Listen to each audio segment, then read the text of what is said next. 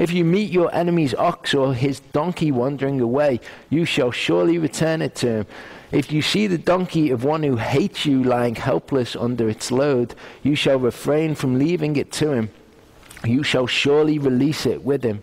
Okay? So, all of these principles that we've seen, it doesn't matter if it's somebody that you hate or somebody that hates you. These things are right to be done.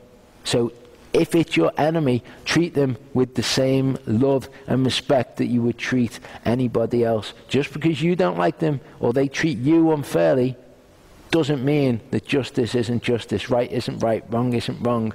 Yeshua fully preaches this principle. He says, you have heard that it was said, you shall love your neighbor and hate your enemy, which isn't what the law says. We've just seen that it says that you're to treat your enemy in exactly the same way. But this is what the people were being taught. You have heard it said that you shall love your neighbor and not your enemy. Okay? It's not, the Torah says, love your neighbor, hate your enemy. You've heard it said, this is how it's been taught to you. But I am going to fully preach it to you. But I say to you, love your enemies and pray for those who persecute you, so that you may be the sons of your Father. Okay, what did he say before? Okay, the Son does what he sees the Father doing. Okay, what do we see the Father doing?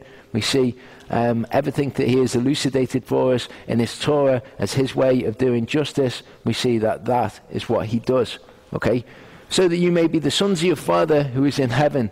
For he makes his sun rise on the evil and on the good, and sends rain on the just and on the unjust. Okay, Yahuwah does what is just and right to the people who are just and the people who are unjust. Okay, he always does what is right, and we are to do the same. Doesn't matter whether it's somebody that we like or whether it's somebody that we hate. Justice is justice, right is right, wrong is wrong.